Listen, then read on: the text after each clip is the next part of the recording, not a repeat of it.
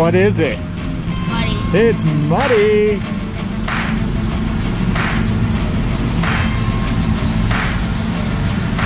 We got Mr. Ken Roxon. Hey, buddy. Hey, buddy. Jack, how are we going to do today? How does first place sound? I like that. All right. Just keep it on 2 wheels and not get stuck in this slop. One wheel, man. Keep the front end light. That's right, front end light. This guy.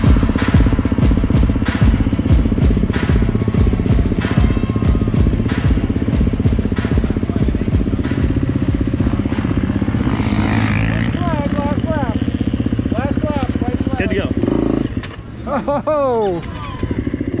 Yes, I am off to a great start on this final lap.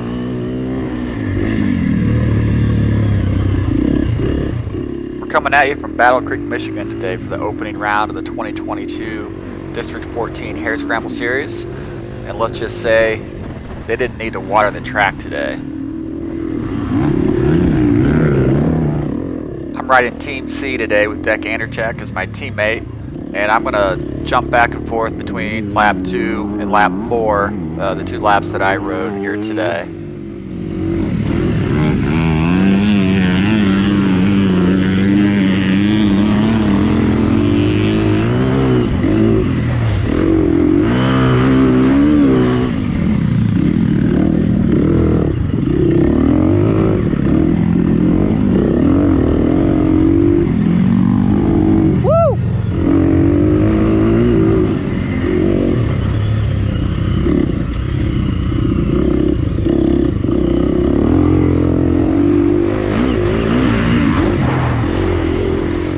So in total we had just under 9 miles here today.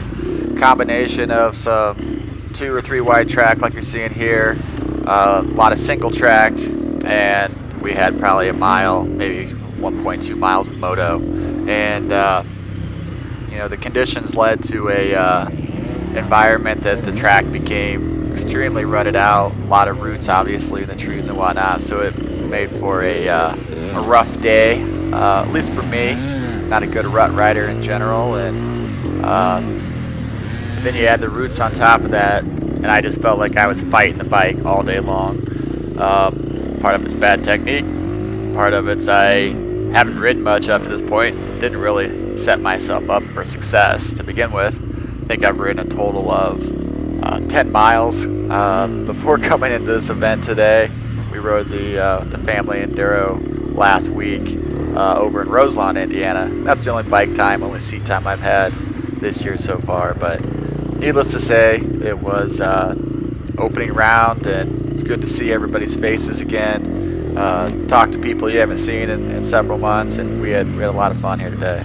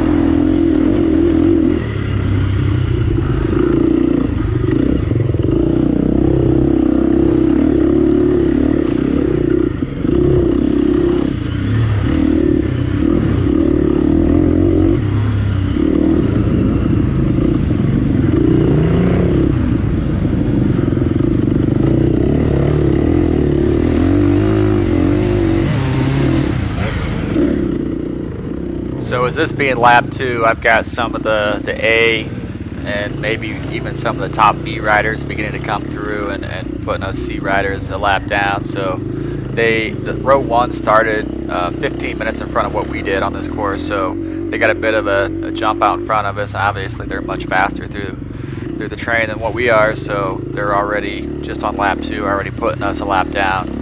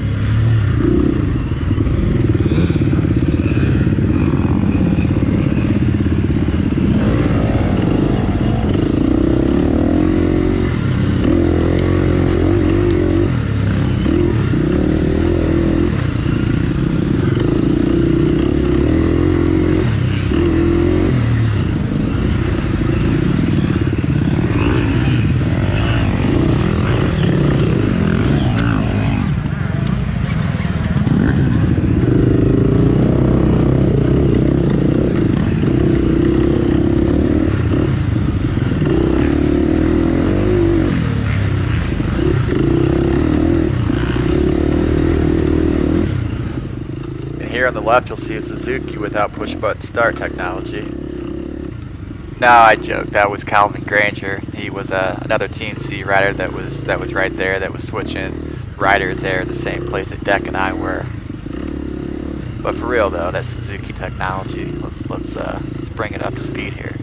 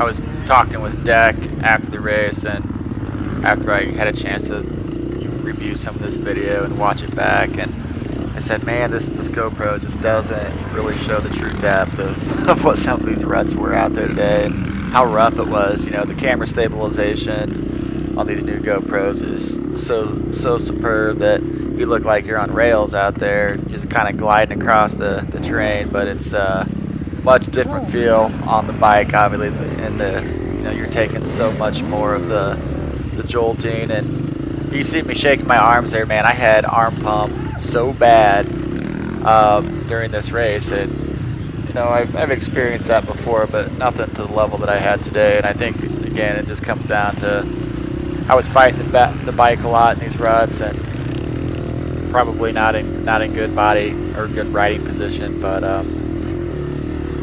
the only part of the track I was looking forward to, and I'm not a moto guy. I don't really like jumping, don't like moto tracks in general, but I was looking forward to getting out there because it was smooth.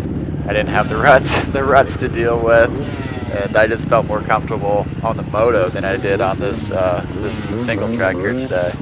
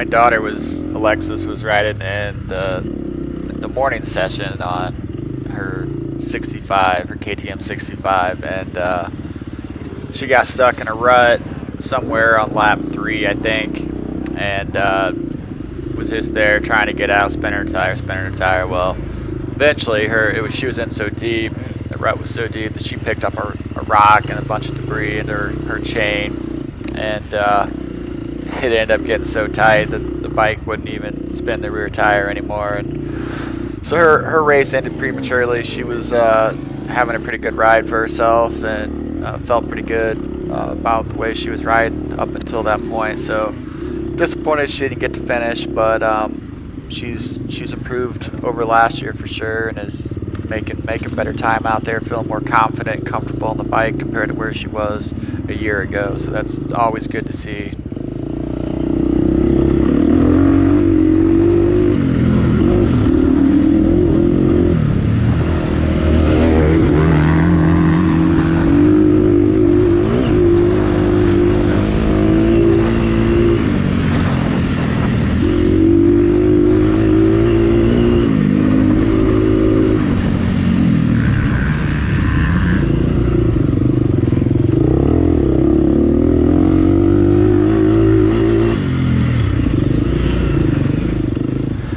This was a new section of track I don't remember ever riding before. I don't know if this was property that they've always had or just not utilized, or if it's new property that they acquired recently, but nice to have a little grass track out here.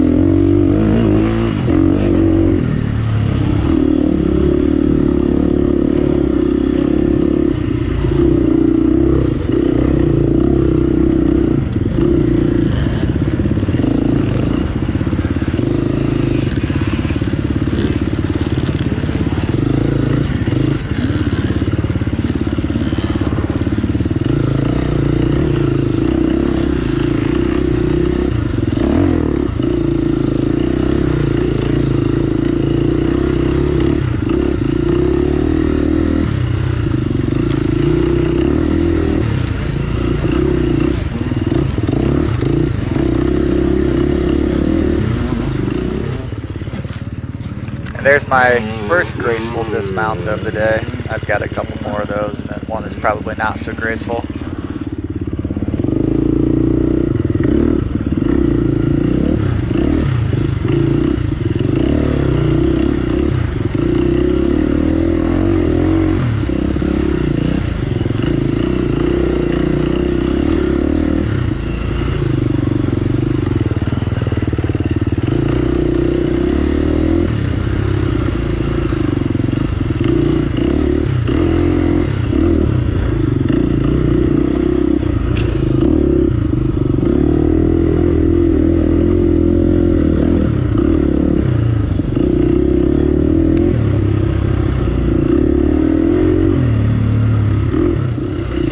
Jumping over to lap 4, I didn't get the full lap 2 for one reason or another. My camera just shut off midway through lap 2, so we'll jump back and forth here. I get bits and pieces of lap 2, and I get bits and pieces of lap 4. I think I got the majority of lap 4, but the video will show the complete lap, and then we'll just jump back and forth and pick up where that other video left off. In total, I did get the entire lap of video.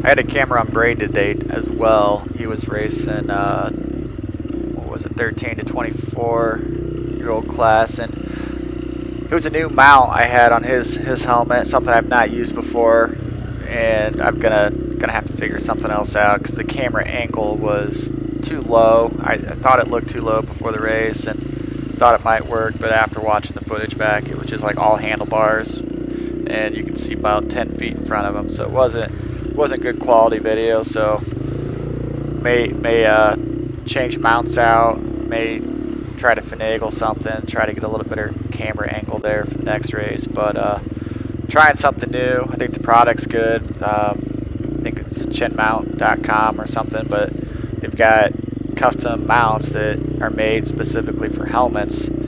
Problem is the attachment, the GoPro attachment that I had for the mount just didn't quite provide enough relief for the angle that I needed. So I'm going to look around, see if I can pick up a different GoPro mount potentially to make it work, or maybe I just need to scrap that option and go with the mount that I'm running here, which is I think it's called Pro Shot mount. It's just a chin mount, goes on the helmet there.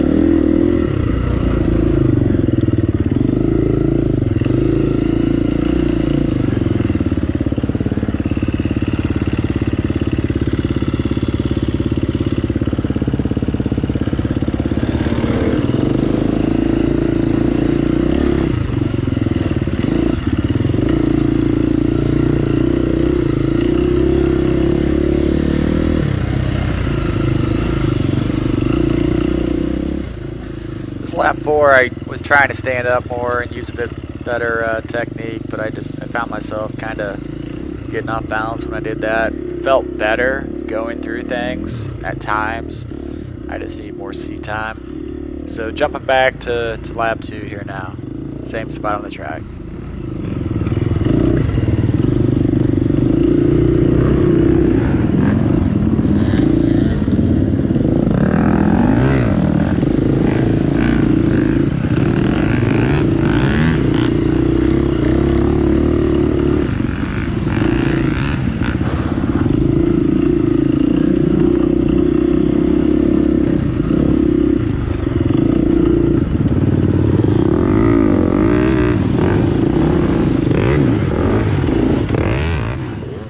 Rocks were a bit slippery here today.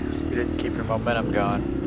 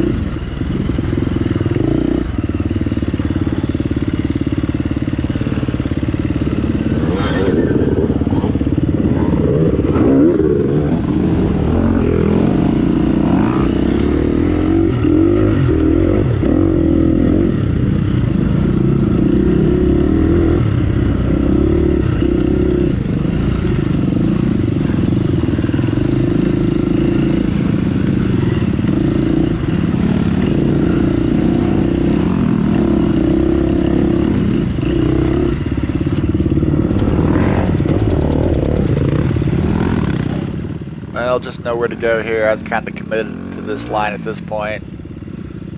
Would have been more energy than what it was worth for me to go out and around. So having the race that we were having here today, I was like, I'll just sit back and wait. Well, he'll get out of there.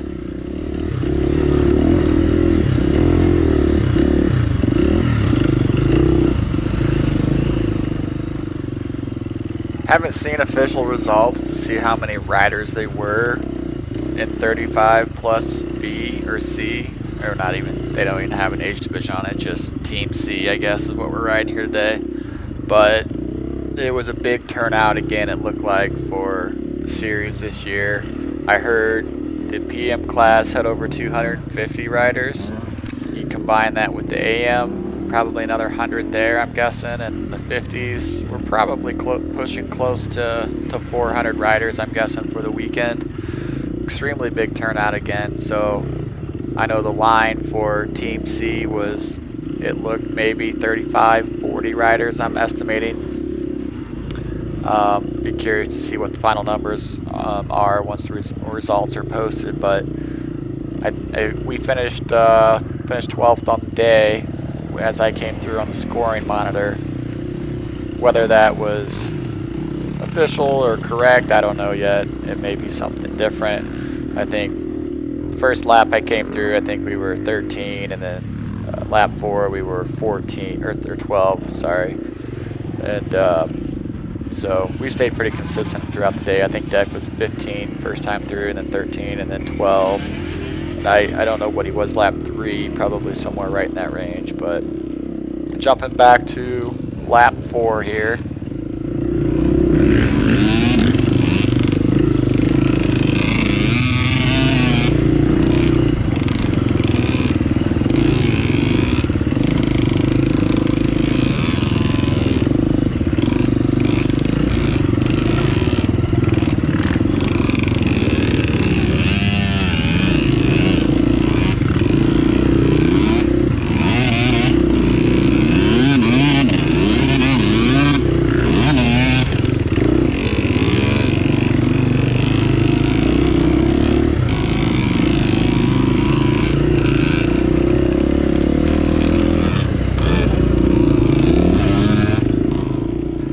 Yes, I took the bypass both of my laps here today. First time I came through, it was bottlenecked so bad down in there, it didn't make sense to go through. And by the time I came through on this lap, I didn't even feel like going through that section. So I skipped it both laps. You'll see it off here on the right as we go through you'll see the log and the tire section up here, and I believe there's some riders down, kind of hung up in it again there. So the way I kind of fought the track all day, as I was taking the easy route out, not gonna lie.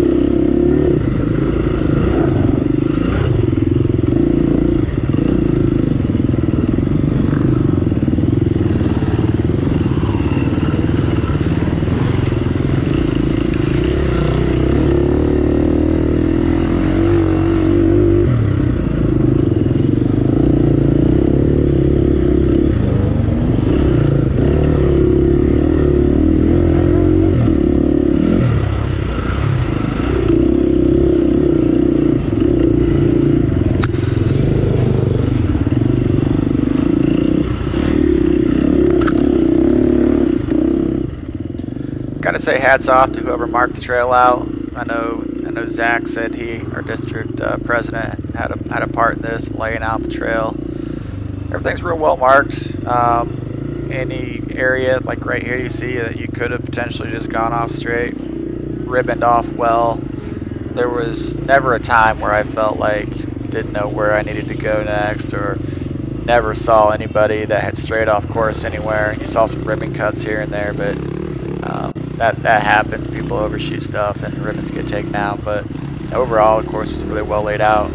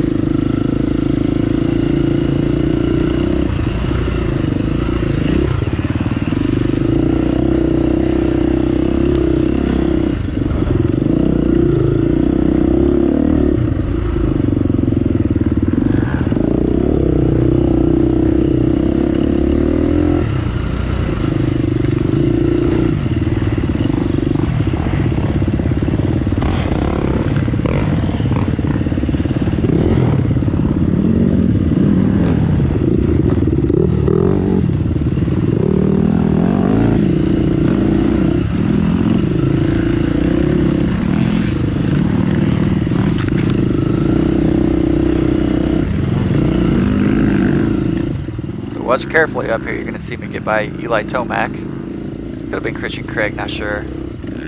Anyway, got around them.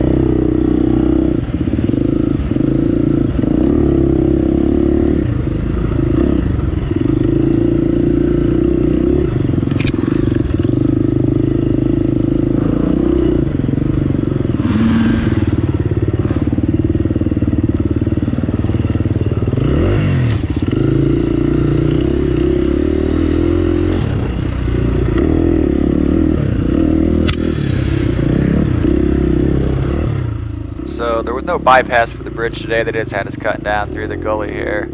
I'm assuming that's because the bridge was extremely slippery to start the day.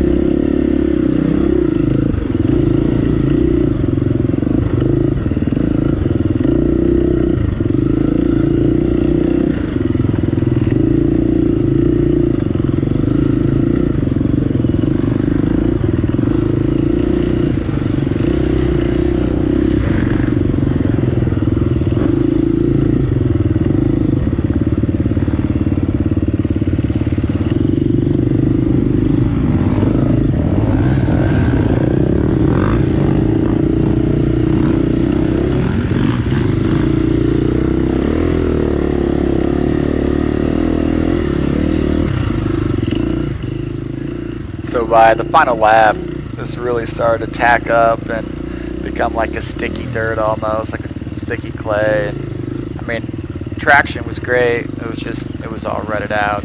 It beat up so bad, I couldn't carry any speed through it anyway. I saw people getting around me carrying plenty of speed, but it just wasn't for me. Oh, that was a deep rut, so I tipped over there and got off balance and went to put my foot down, and my foot went down about 18 inches into that rut, and down I went.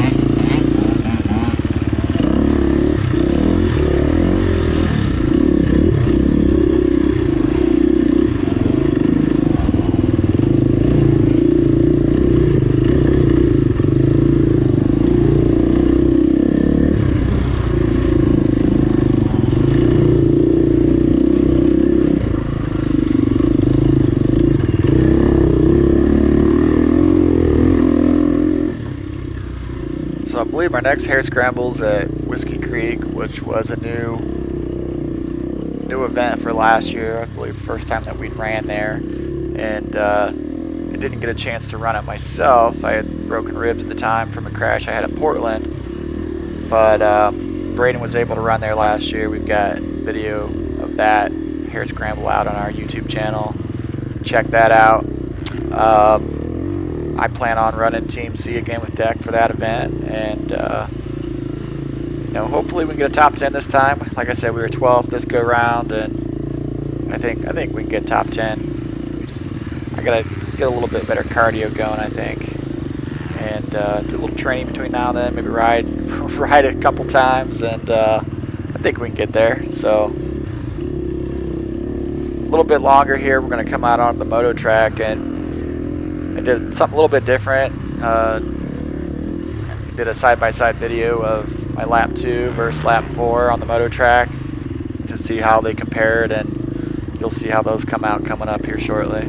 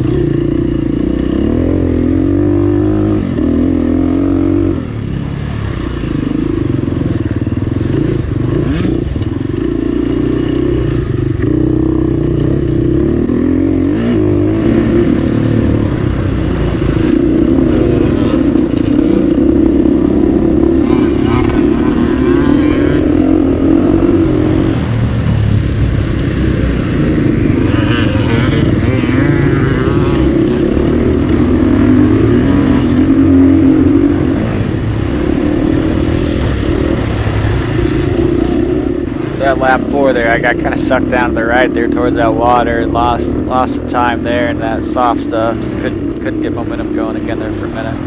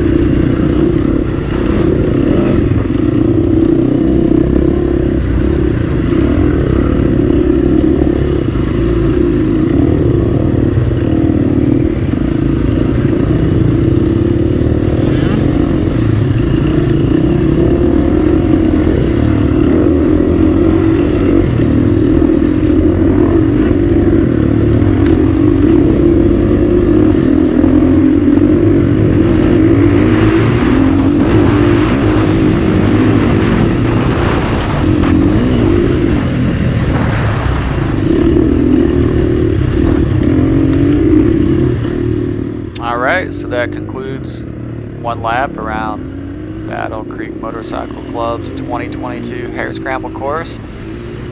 Thanks everybody for watching. Appreciate the support. You guys checking out the videos. So see you guys at the next race.